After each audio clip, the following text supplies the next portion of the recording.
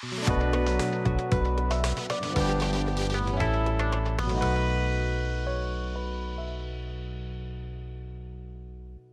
everyone, Kevin Anderson here with Healthmark Industries.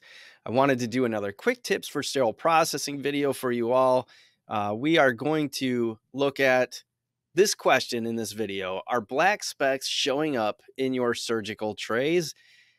And maybe they have, maybe in the past, maybe they are now. But the biggest thing is, what are we going to do about it?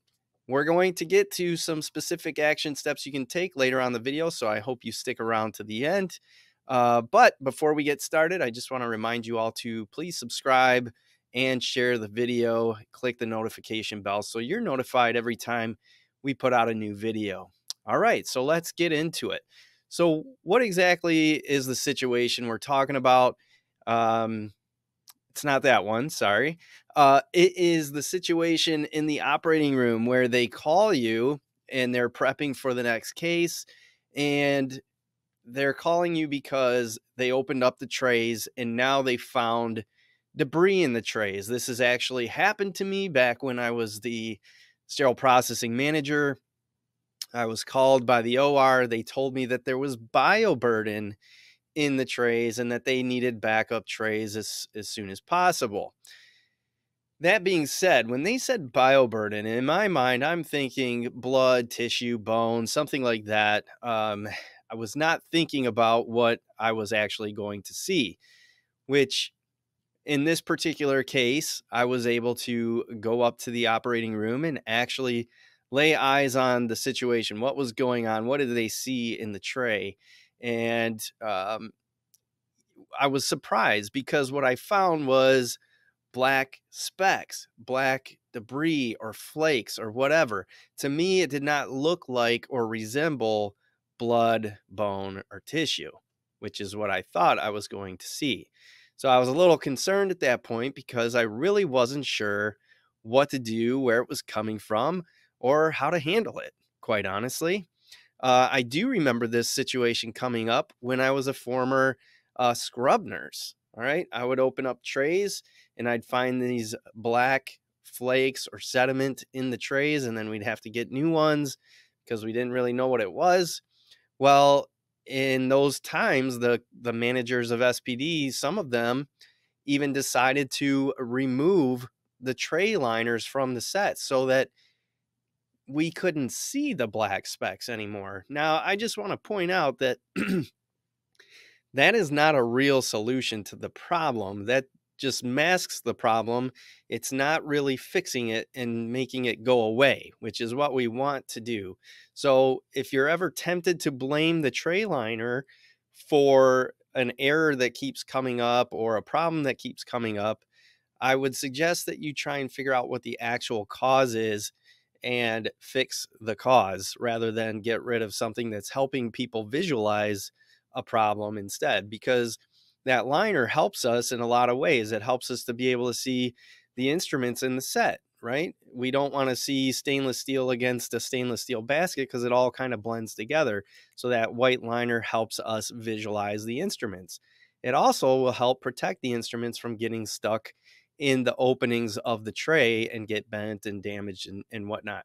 And it also helps us with managing moisture in the sets. So there's a lot of good purposes, good reasons for tray liners, and we don't want to take them out necessarily. Okay.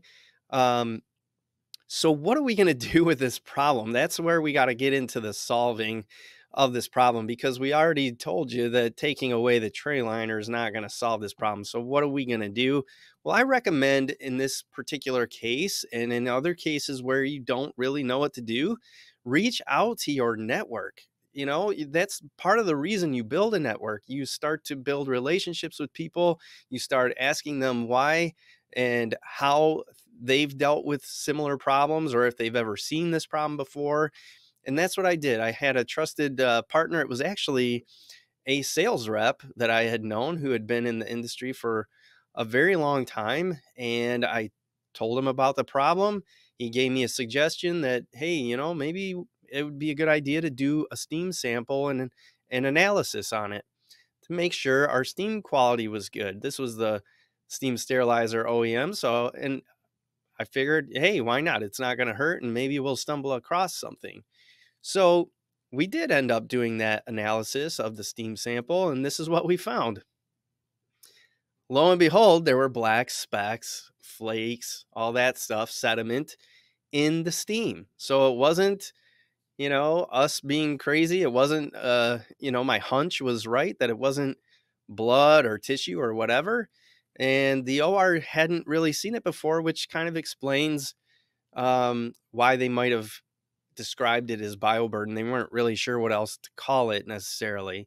So that's another subject for another video, is coming up with terminology for things. But the point is that we did find there was a problem with the steam, and it was producing all this black sediment and then placing it into our trays.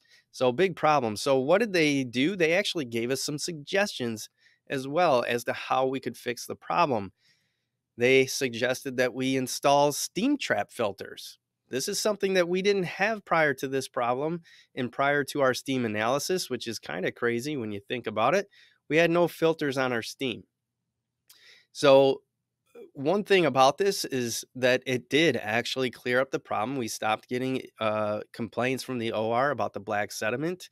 But I do want to caution you, if you do have this problem and you do have steam trap filters, or you have to go through the process of installing them like I did, you can't stop there. You have to make sure that these filters are maintained. They will go bad over time. So your problem isn't 100% gone for the life of the sterilizer at this point. It will need preventive maintenance. So always be on the lookout for this problem rearing its ugly head again.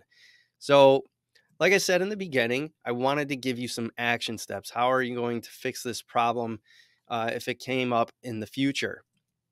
Well, the first thing is to investigate. Remember, I mentioned I actually got the opportunity to go to the OR when they complained about this problem happening.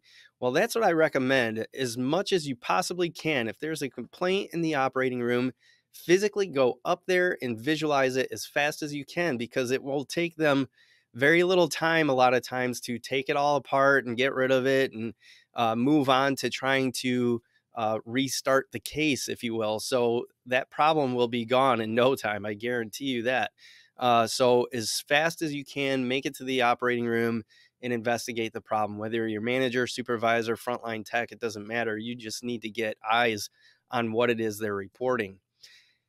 Don't rely on Band-Aid solutions. If you're tempted to remove a tray liner just so that people can't see the problem, then you're not solving the problem. You're just masking it and possibly leading to potential dangers for the patients, which, of course, we do not want that.